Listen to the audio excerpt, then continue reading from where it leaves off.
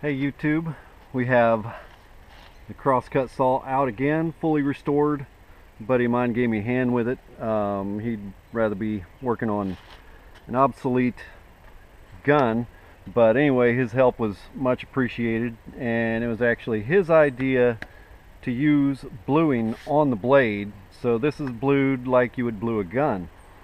So basically what it did first was to remove all the rust from all the metal parts, and then I went ahead and blued them, sanded all the wood handles, stained them, sealed them, and it comes out looking really pretty.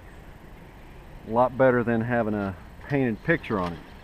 So what we're going to do today is go ahead and see if it cuts. The blade is in like phenomenal shape, and unlike what you would typically find. I've got one I'm going to restore that is in rougher shape, and I'm going to have to replace the D handle and take the blade down, sharpen it, get it correct, because a lot of these blades are in really bad shape and improperly sharpened.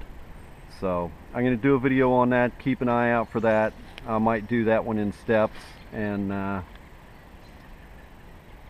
basically all we got left to do with this one is go ahead and run it through a piece of wood and see how it works.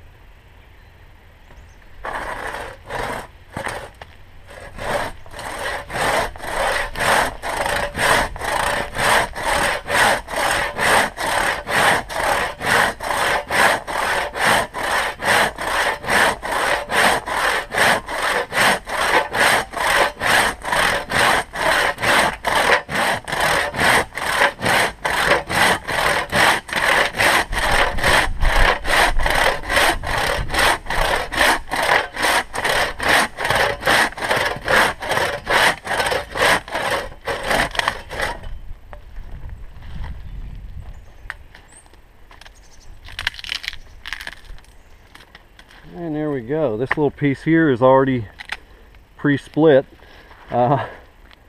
Obviously it'll take care of much larger pieces of wood than that, because it does have a 48-inch blade. So this is just a small example of what it can do, but stuff that size would be great for a fire. And thanks for watching, and don't forget to like and subscribe.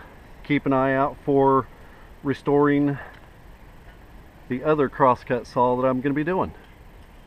Thanks for watching.